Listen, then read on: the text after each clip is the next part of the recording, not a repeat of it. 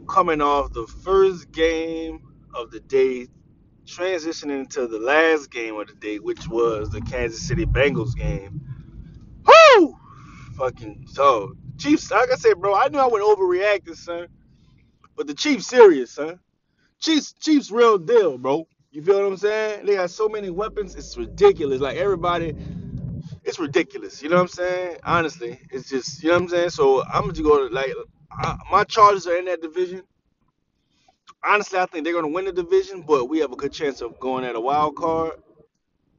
You feel what I'm saying? So hopefully we can get this wild. I'm saying we can get this wild card if they, you know what I'm saying, if they go out and beat out the division. You know what I mean? Because we definitely need that. The Chiefs are playing really good ball.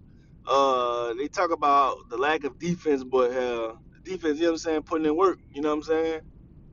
Like it's doing what it's got to do in order to make, I guess, in order to make it successful or make it work. You know what I mean? Because they have a very strong offense. Their D line is the strongest part of their defense. And you know what I'm saying? And they was missing Justin Houston at the time, so shit, you get them back, and I'm saying, and they still a monster without him. So the crazy part, you get Justin Houston. The crazy part is you get Justin Houston back, you can go far, bro. You know what I'm saying?